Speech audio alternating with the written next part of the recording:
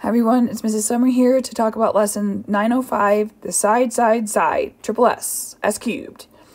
I can determine if I have enough information to prove two triangles are congruent by side, and write its congruency statement.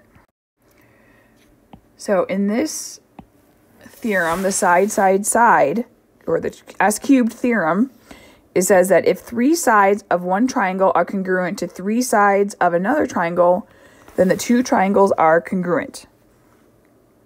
So if this side is congruent to that, that is congruent to that, that is congruent to that, means that they are congruent triangles. So for question 1, it says to decide whether the congruent statements is true. Explain your reasoning. This is saying that triangle DFG is congruent to triangle HJK. And yes, because this is congruent to here, it's saying that all three sides are congruent. So yes, congruent using SSS. The next question is triangle ACB is congruent to triangle CAD. And this is no, you can't prove it because this length is 3 does not equal 4. You have this length is the same and this lengths are the same, but 3 and 4 are not. So no, you can't use side to prove congruency. You try the next question. Can you determine whether or not this triangle is congruent to this triangle?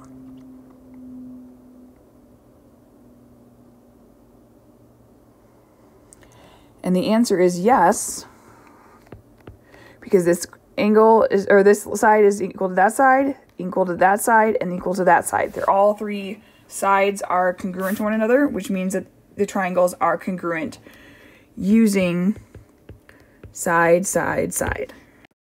So the hypotenuse leg congruence theorem is that if the hypotenuse and a leg of a right triangle are congruent to the hypotenuse and leg of a second right triangle, then the two triangles are congruent.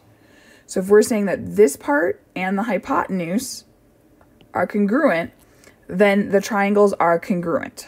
So in this question exercise, decide whether enough information is given to prove that the triangles are congruent using the hypotenuse leg congruence theorem.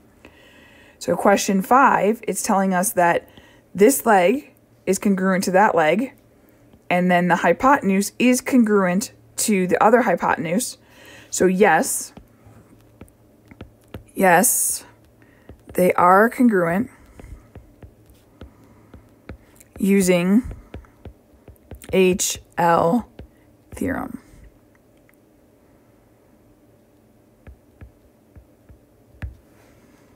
So you try question 6. Is triangle PQT and triangle SRT congruent using the HL congruence theorem?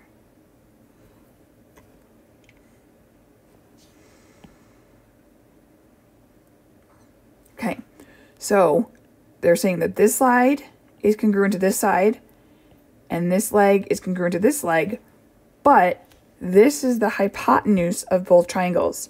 So no, you can't use HL theorem